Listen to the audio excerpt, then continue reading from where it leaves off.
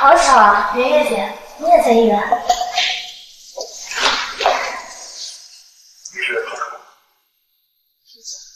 我可不想新闻上再出现什么奇奇怪怪的人。你的未婚妻在后面，你应该关心的人是她。要是新闻上突然出现什么报道，说我是插足你们之间的小三，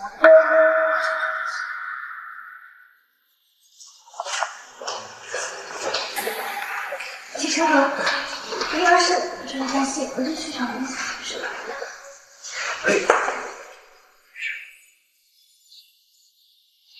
没事，没事。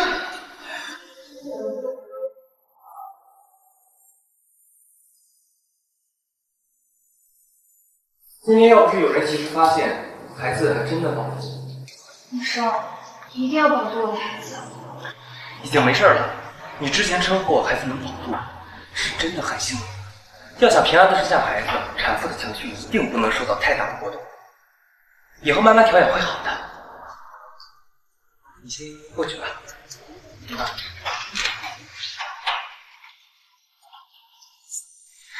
妈，我装病装不了多久的，你跟我爸赶紧给廷琛吃药，让他赶紧去，断了对江明的念头。妈妈，我们竟然在医院撞见江明了，我都不知道，当时廷琛看的脸真可心疼了。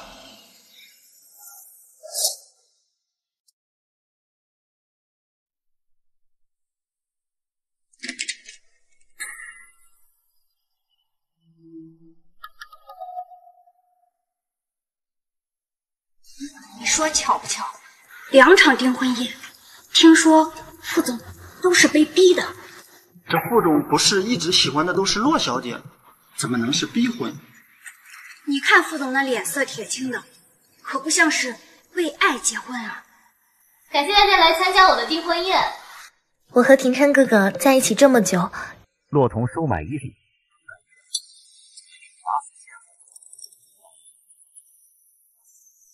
谁放的？快点给我关掉！别提了。不是，廷琛哥，这都是假的，一定是那个江明月，是他嫉妒我，他故意陷害我的。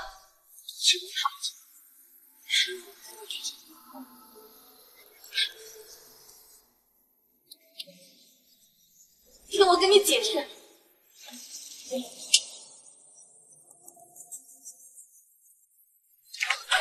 廷琛，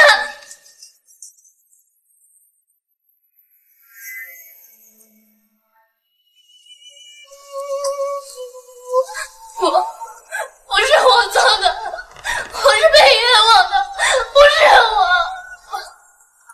别走。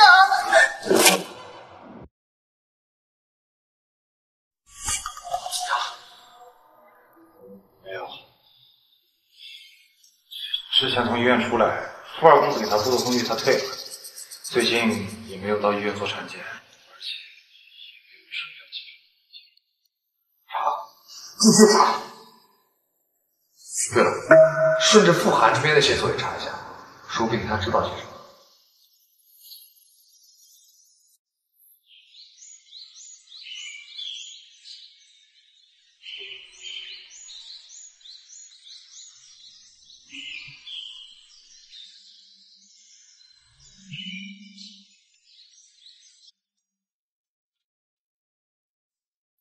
挺厉害，傅廷琛满世界找你，影子都看不着。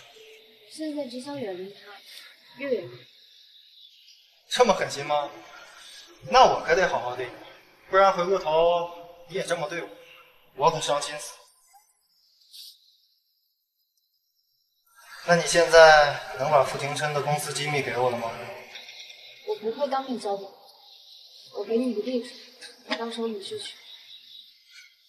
行，期待下次合作。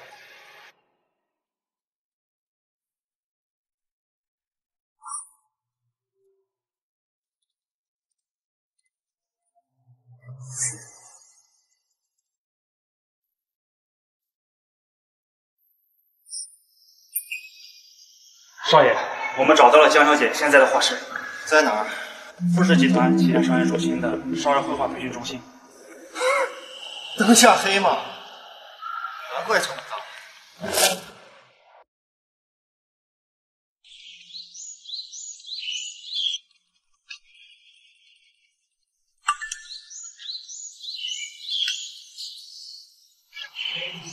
看下新闻。八卦新闻还劲爆。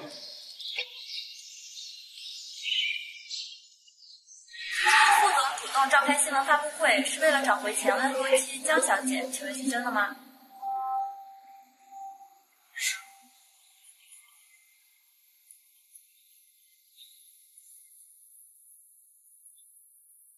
江明月，无论你能不能看到这条新闻，我都要跟你说一声对不起。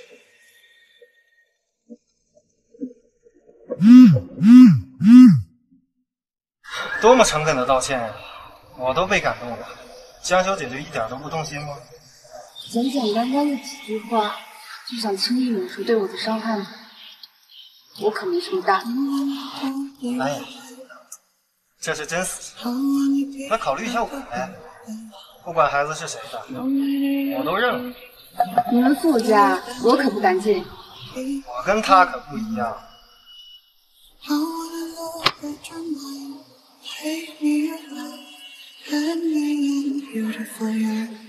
不要想出气，那个跟别人一起把他气个半死。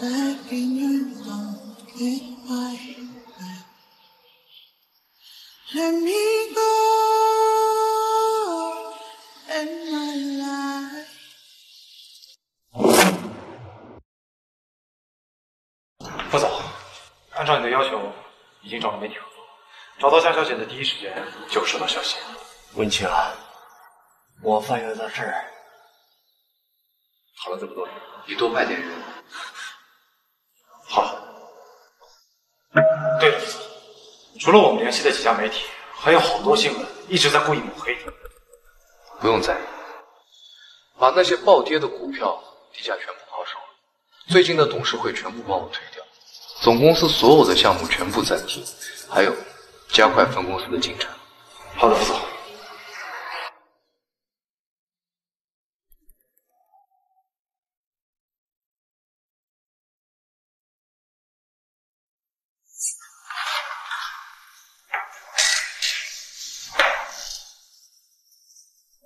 江小姐可是很久没来做产检了。你知道，我稍微有点事情没有来，她在那支持我。孩子很健康，各项发育指标也很好。但是身体允许的情况下，还是要多运动一下。好，你走，慢走。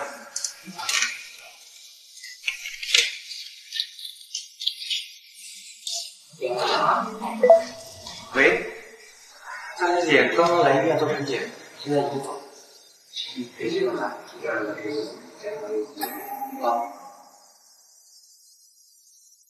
好。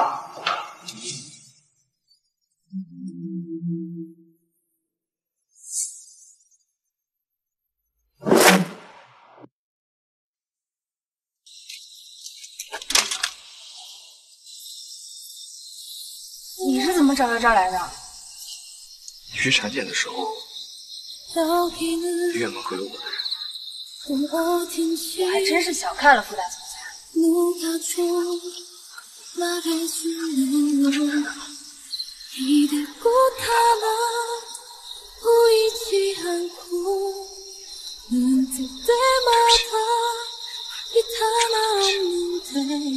傅晨晨，你是不是觉得只要你跟我说句对不起，就应该高高兴兴的原谅你？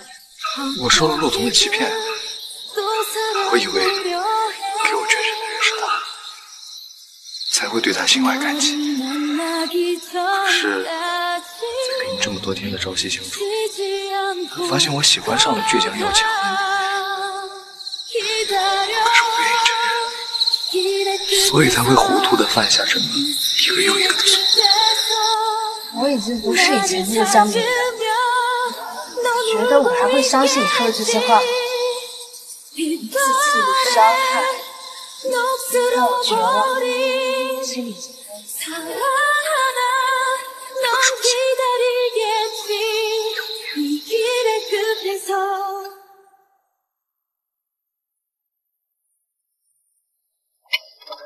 少爷，傅丁琛现在已经找到江小姐，现在每天缠着江小姐认错。公司的事基本上都是他助理在处理，其他董事已经对他十分不满。上面人还为爱折腰，最近的舆论走向还不错。富士集团内部现在已经混乱起来，现在我们手里的股份也有接近30%，虽然还不确定傅丁琛手里到底有多少股份，但是我想，我们应该可以出手。不急，要稳妥些。我等了他这么长时间，也不急于这一时半刻。要做，就要把傅廷琛一步到位的拉上来，并且让他再无翻身的可能。懂了吗？明白。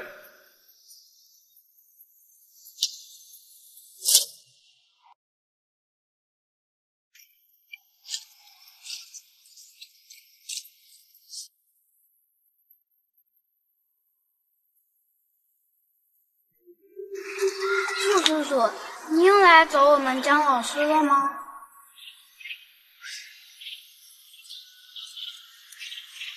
叔叔呢，做错了事，被你们姜老师惩罚。你能帮我个忙，帮我给你们姜老师交钱。姜老师，妈妈说过叔叔明白，叔叔好孩子。 你就原谅傅叔叔吧，宝贝，你还小不懂。这样，你先去找奶奶，留了我们就作业。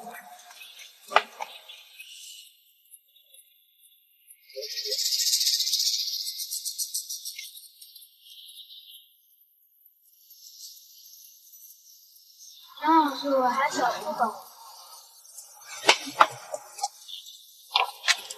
姜老师，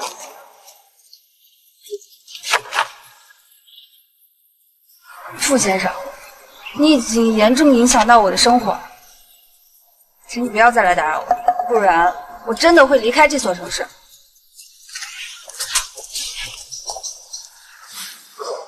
交代的事情要去办好。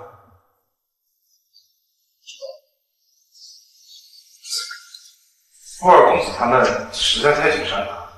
我们总不可能一直这样被动的。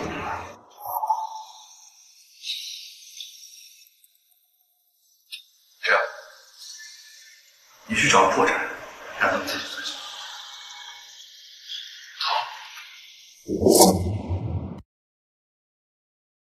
富二公子，让你失望了，你的小伎俩已经被父全部。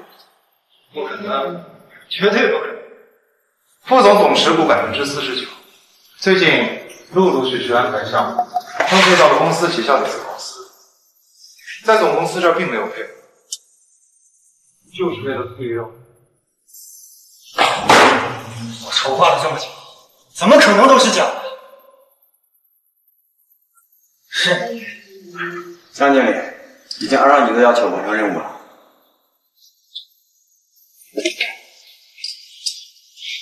富二公子，副总顾及你是他的手足兄弟，没有选择。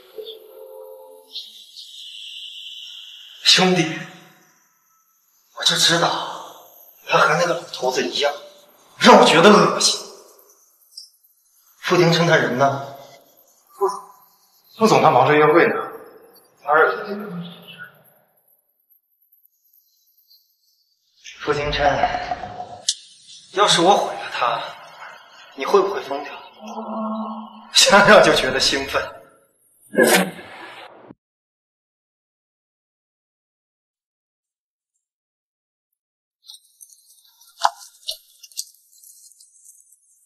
老师再见。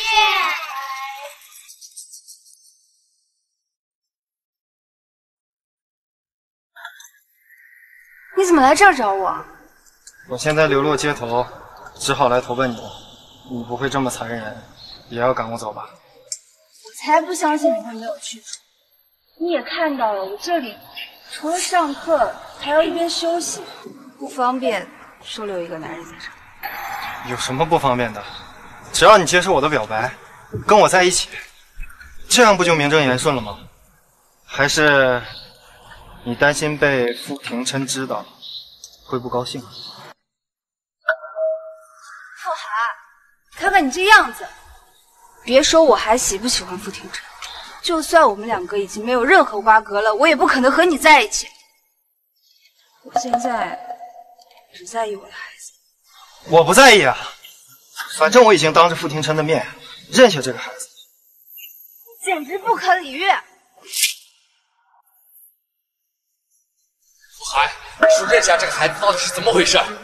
这孩子到底是谁的？傅廷琛，你来干嘛？你告诉我，到底什么意思？孩子又不是你的，你不要，我要啊！我不管孩子是谁的，我会让他把孩子生下来。请你别走。你知道你跟你父亲一样假惺惺的，你当初不就是想把孩子打过？现在来装什么好人？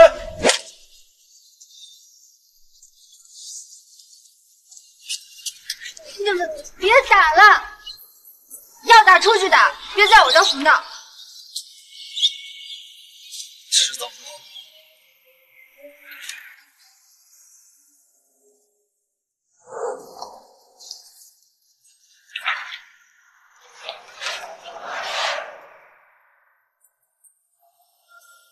副总，副总，你脸上的伤，刚才不小心磕的。那麻烦您在这本多上签个字。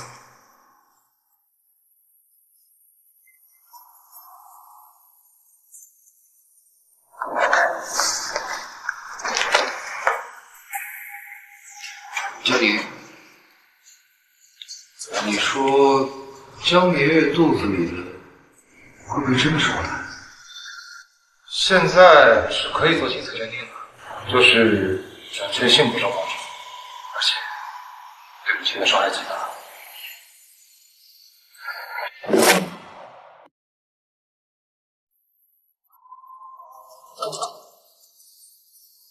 哥，好久不见了，怎么一个人躲在这里喝闷酒？别来烦我，说吧，说不定我能帮上你了。我要是想杀人放火，你也能帮我吗？只要你想，我就能帮你。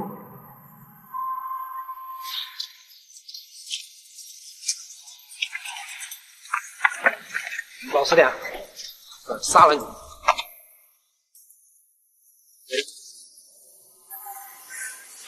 傅寒，你知不知道你在干什么？呀，见到我这么激动，小月月，我不会伤害你，你只要配合我，攻一个视频就好。傅寒，别冲动，傅寒，傅寒。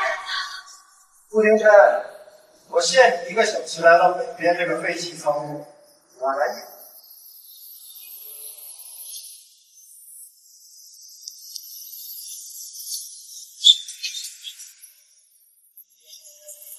你说，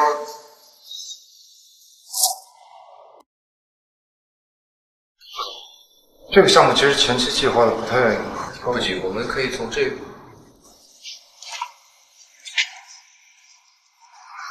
副总，这太危险了，要不还是先报警？不行，月儿身上绑着炸弹，我先过去。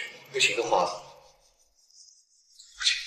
还有，现在帮我去准备一份合同，合同按照我的要求来。副总，这去。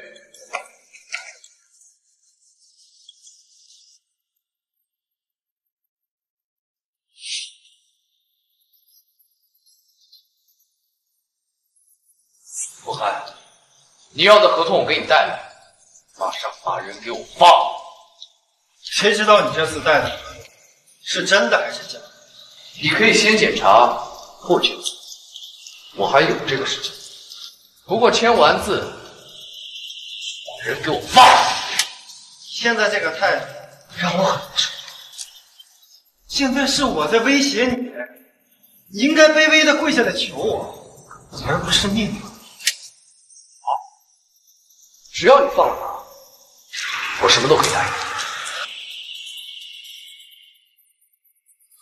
好啊，跪下来求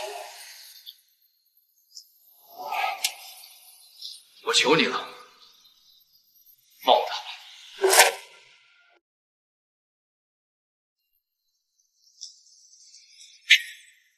我求你了，放了他。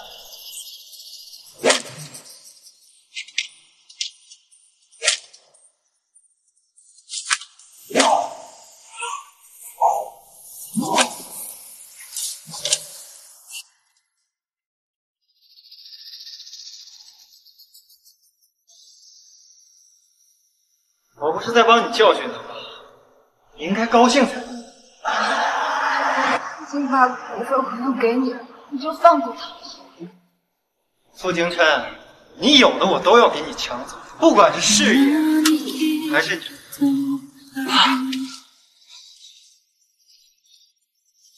你不是想过死吗？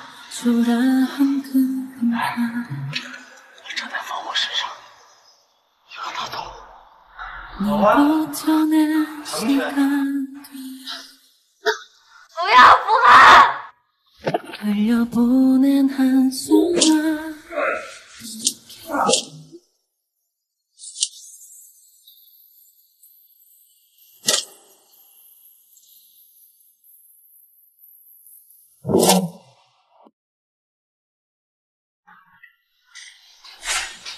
这么巧，在那里，其实你不用天天都找他，况且你现在身体高远。没事，你先去忙吧，我想和他说说话。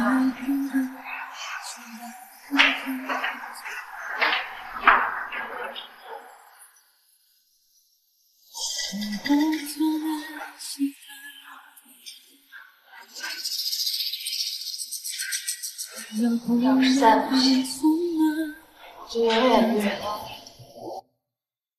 只带着一个孩子嫁给别人，还喊别人妈。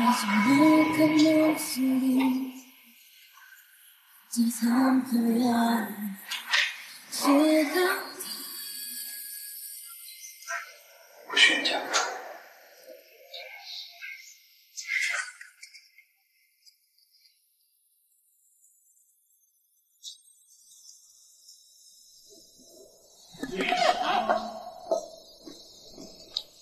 庭胜哥，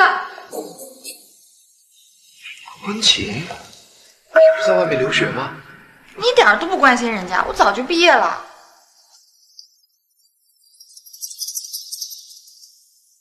玉儿，我给你介绍一下，这是我小时候邻居温叔叔家的女儿温情，焦总管。温小姐你好。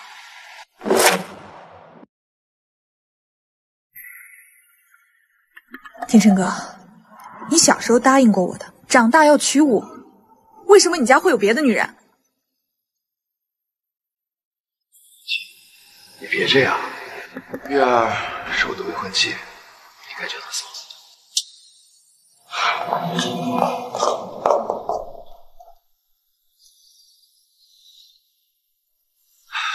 她就这样，别在意。肚子也一天比一天大了，一个人在外面住也不方便，要不搬回来住吧。傅庭琛，我该以什么身份回来？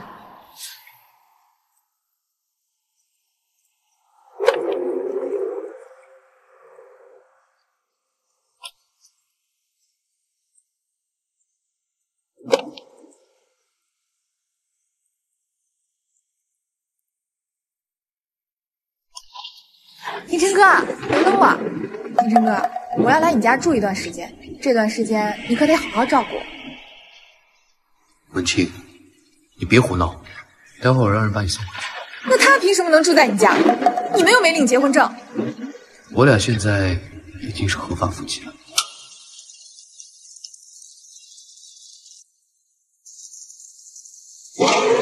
算了，别让温叔叔为难了。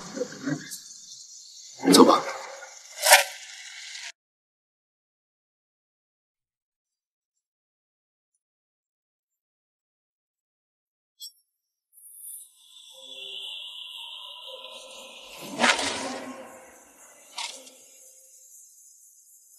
来人啊！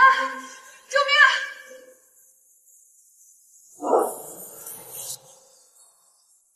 月会没事呀。家属请在外面等待。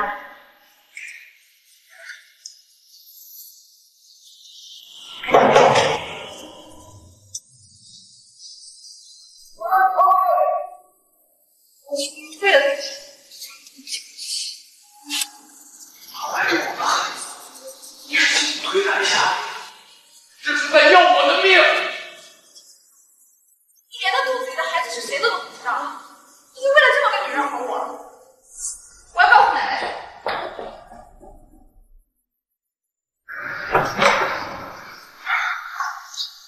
孩子们保重，病人情绪波动，家属多开导。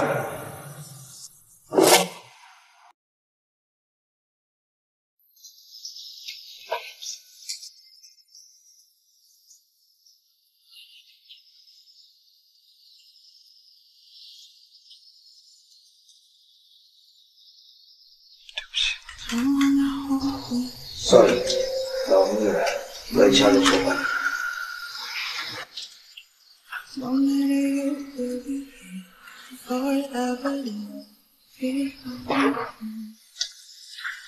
奶奶，你快劝劝庭琛哥吧，他都不知道孩子是不是他的，就把他当宝贝一样。哎呦，好了好了，你看这眼睛都哭肿喽，别哭了，奶奶这不是来给你做主了吗？这不是你推他下楼的理由。说不定他是怕孩子不是你的，让你知道了，故意激怒我推他的呢。你们自己看看。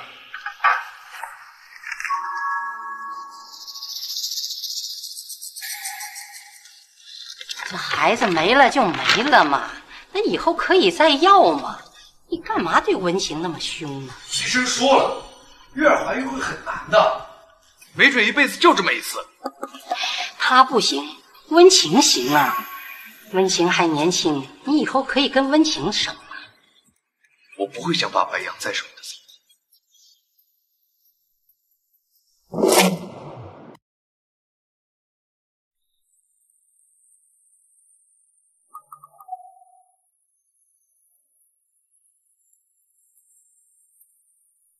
In your eyes, in your mind, 사랑이 그려져.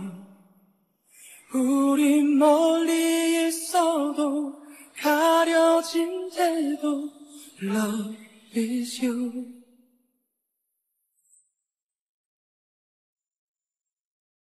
我前几天去医院了解了一下，江明月想再次怀孕的概率几乎微乎其微。就算已经确定她不能怀孕，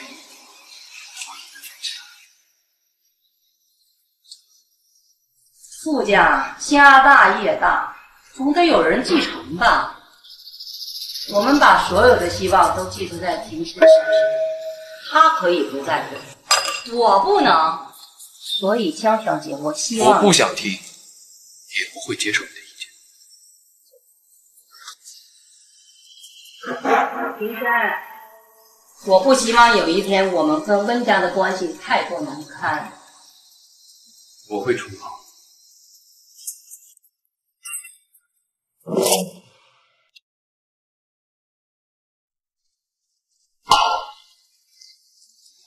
奶奶，你是来找庭琛的吗？他还在公司。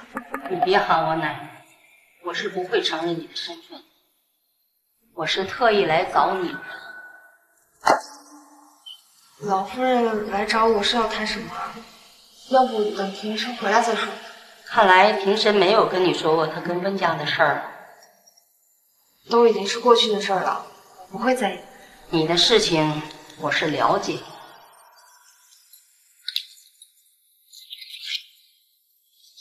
这卡里有1000万作为给你的补偿，拿着卡离开京城。奶奶，我和他在一起不是因为钱。我不管你是真情还是假意，我只给你留1个月的时间，考虑和准备。带上这个钱，离开京深。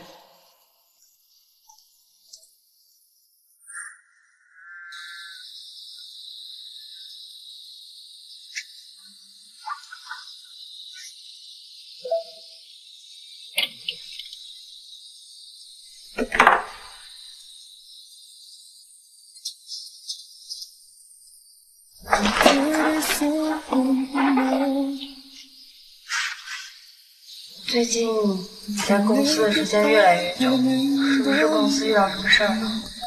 放心吧，没什么大事，我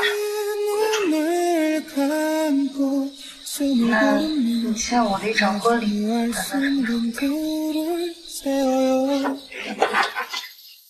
我马上给你一场盛大的婚礼。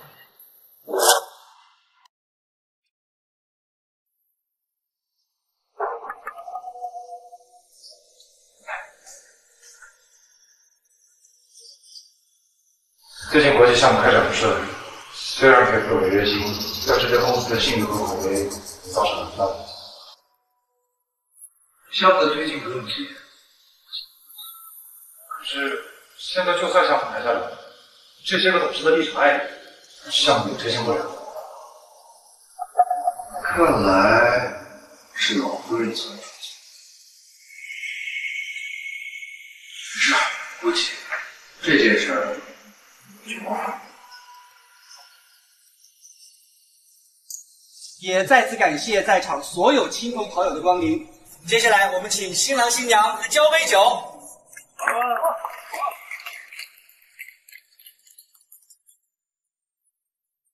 好，仪式圆满完成。那接下来呢，我们请新郎新娘到各位来宾的面前敬酒，以表达感谢。有请。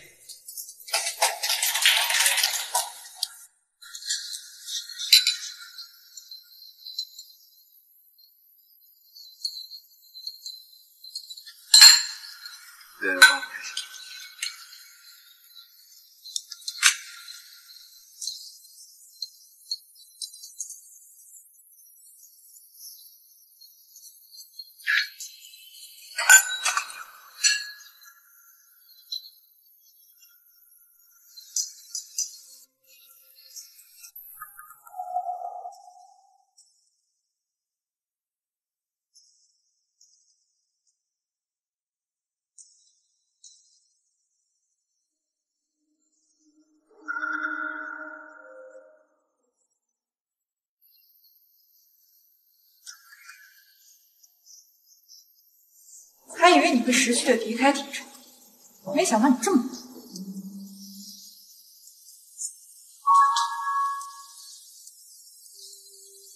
温小姐，你大概不知道我们两个共同经历了多少事情才走到一起，怎么可能说放弃？你知不知道他为什么？公司都乱成什么样了？晴晴，宴会结束了，走，奶奶送你回家。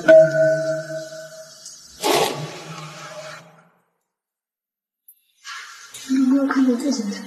傅先生刚刚喝醉了，好像上楼去睡醒了。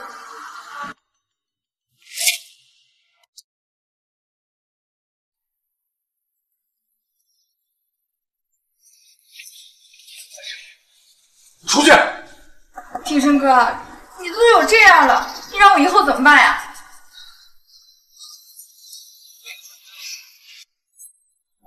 月儿，你听我跟你解释。在我们新婚当天就出轨吗？面云姐，你别怪庭生哥，都是我不好，是我一时鬼迷心窍，我……闭嘴！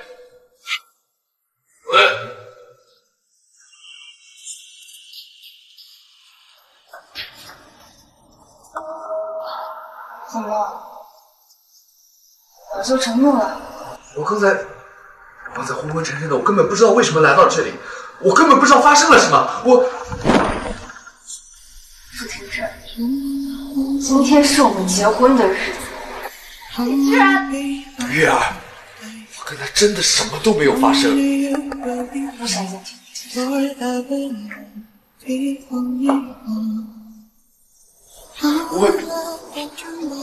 傅庭琛，我们离婚吧。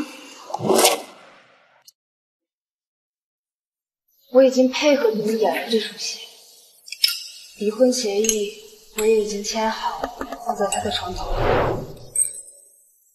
可以不要再为难他了。我就知道你是识时务的。这笔钱你就先拿着，以后不许你再见庭审。那就请你们不要忘了答应过我。你们的感情真的很脆弱。首先，我对你们之间的恩怨不感兴趣；其次，是他没有经住诱惑，不然我也不会选择和你们合作。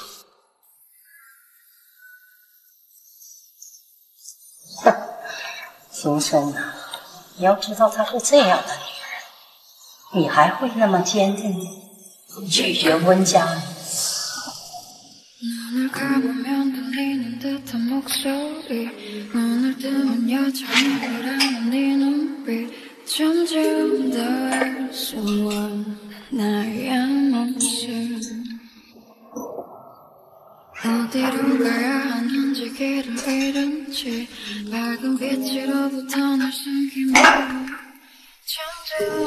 庭琛哥，你就为了这么一个见钱眼开的女人，值得吗？文清，注意你说话的言辞，她不是那样的人，不许你这么污蔑她。我污蔑她？你自己好好看看，到底是不是我污蔑她？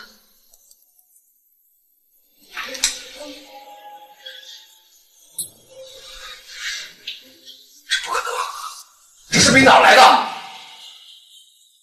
肯定是你们合成的。这是奶奶给我的，就是为了让你看清她的真面目。